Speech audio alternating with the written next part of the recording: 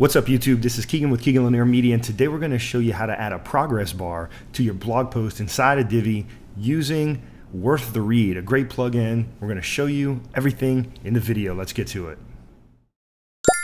Right, so we're here in the back end. As you know, the way we start all these videos, I want to show you the versions of what we're using. WordPress is 5.4.2. Divi, we're going to jump over into the themes, and we'll show you the version we're using of Divi as well. So we'll click here, and we've got version 4.5.0 as of July 2020. Let me pull up the front end, and I'm going to go into the blog post. We've got a custom header that I built. You see it in different tutorials. Specifically, this one's for the using anchor links. We'll link that video up if you want to learn how to use anchors, to click here and go down to different parts of the site, or to add it to your nav bar where you can go back to the top. That video is going to be linked up with the card above. But in this video, we're going to add that progress bar that scrolls across the top as you scroll through a blog post.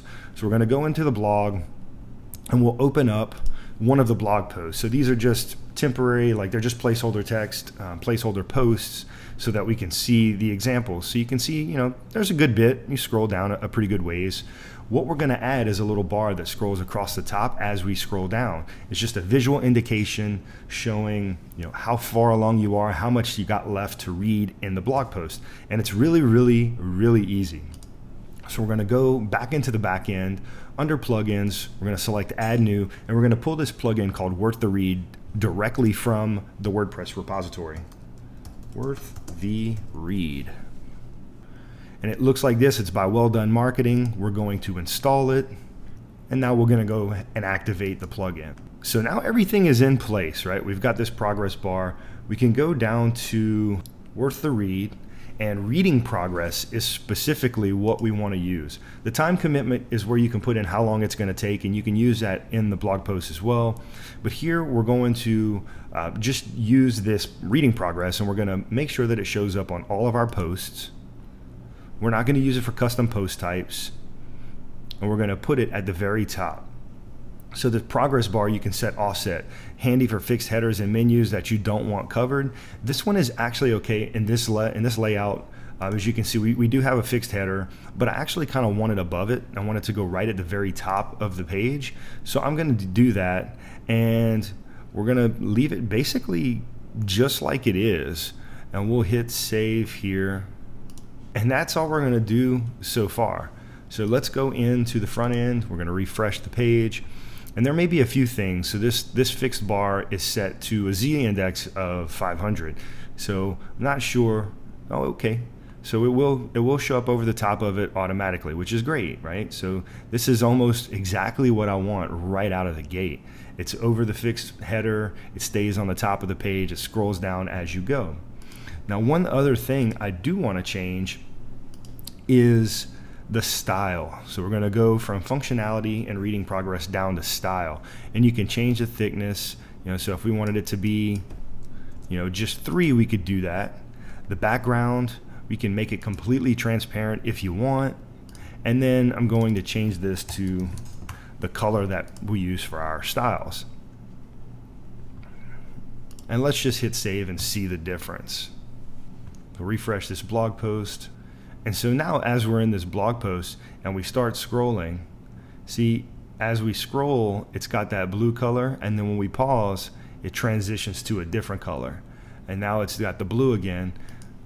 But it's too opaque. So I want to make the color completely non-transparent.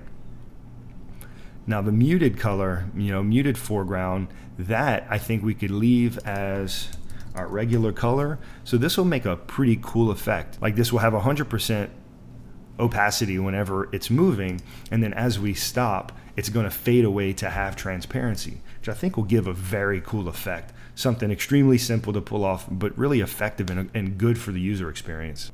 So this is refresh. Let's go ahead and start scrolling. You can see the blue color, and then as we stop, it just kind of fades away. And you can make it so that this fades away completely, just goes away. If we wanted to, we can make this less transparent. You could go to 0, or we can go to 25%. Let's try 25%.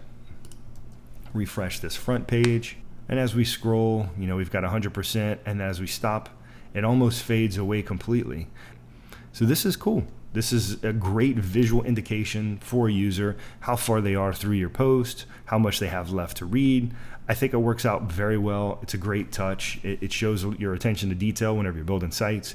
And it's something nice. I'm halfway through my post. I am, 3/4 of the way through the post. It's just a good visual indication. If I'm almost to the end and I'm thinking I might give up, I'm just going to push through. So it'll also help keep people on your page, keep people engaged with your content. So again, as always, truly hope that this brings you some value. Hope this is a platform or a plugin that you can add to your platform to make your user experience that much better. This is all about the details of blogging.